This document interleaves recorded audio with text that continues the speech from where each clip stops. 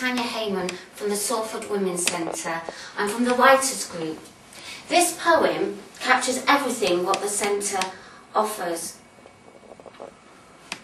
What would we do if the Women's Centre wasn't here anymore? No safe place where problems are shared, children well cared, an understanding ear, a place where there's no fear, women of all shapes and sizes, groups where age is no concern. From the writers to the artists, young mums and teenage girls, all value this space.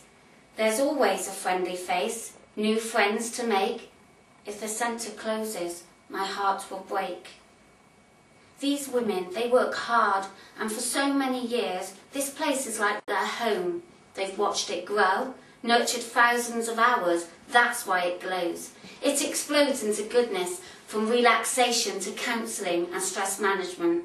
Therapy is so important, so treasured. Life skills discovered and more. All this when you walk through these doors. To keep them closed would achieve nothing at all.